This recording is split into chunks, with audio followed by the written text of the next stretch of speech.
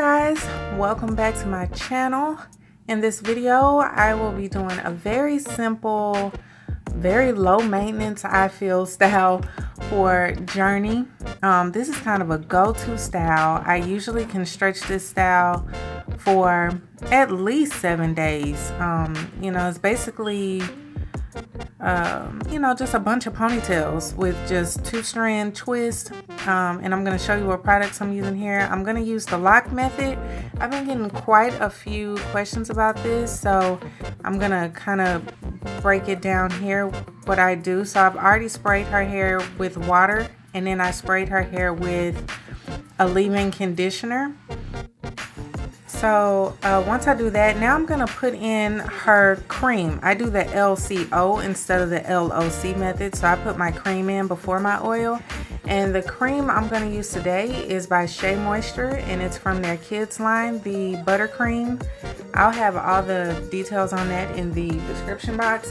And I have to be honest, I was really underwhelmed by it at first. I was like, ugh. And I really only used it because I ran out of the Aunt Jackie's. But I was pleasantly surprised. It just took a while to work, but it was very moisturizing. The comb went through her hair like butter, so I definitely recommend this product. After I put in her buttercream, I put her oil, and you can do whatever kind of oil you like. I usually do avocado oil. This time I'm just going to do regular old olive oil. You could do grapeseed, argan oil, whatever you like. I'm just using what I got right now, and then I'm gonna go in with the style. Now what you see me putting like on her when I'm moisturizing her scalp is my go-to Blue Magic Organics castor oil grease. That's my go-to. It works better than anything else, so I'm never gonna stop using it. So anyway, I'll just stop talking here, and the rest is pretty self-explanatory.